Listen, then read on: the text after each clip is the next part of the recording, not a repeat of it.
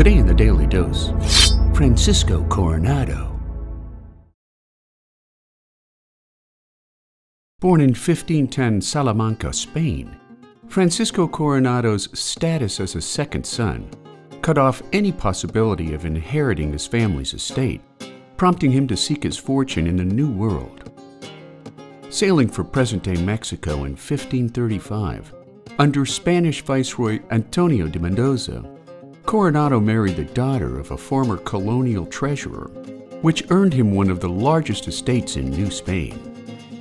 2 years later, his successful put-down of a rebellion by black slaves and Indians working in nearby mines landed him the governorship of present-day Jalisco, Nayarit and Sinaloa.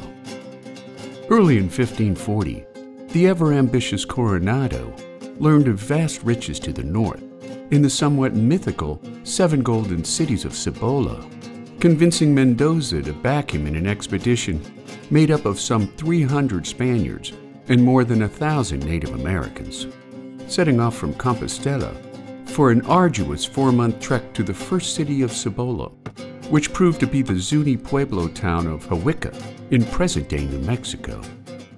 When the Zunis resisted Spanish attempts to subdue them, the better-armed Spaniards forced the Zunis to flee, yet not before Coronado was wounded by a stone.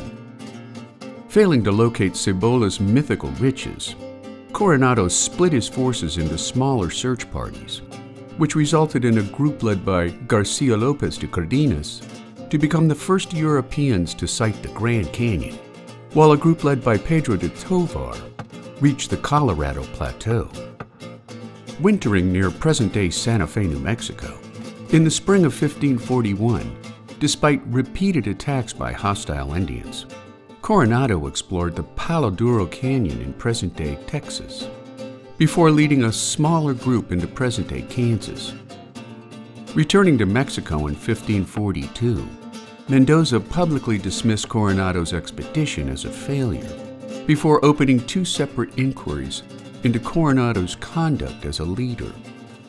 Cleared of all charges, Coronado was stripped of his governorship in 1544, passing away a decade later from infectious diseases acquired on his expedition north, making the life and explorations of Francisco Coronado a major contributor during the age of exploration.